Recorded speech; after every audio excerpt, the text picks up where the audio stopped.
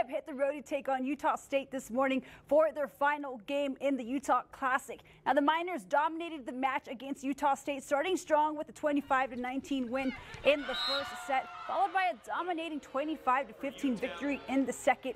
Now, Kaya Weaver, UTEP's middle blocker, had a record-breaking performance, setting new program records with 10 block assists and 12 total blocks in a three-set match, contributing 15 points for the Miners. Now, Kalia Kohler, who is only a sophomore, delivered 4 aces.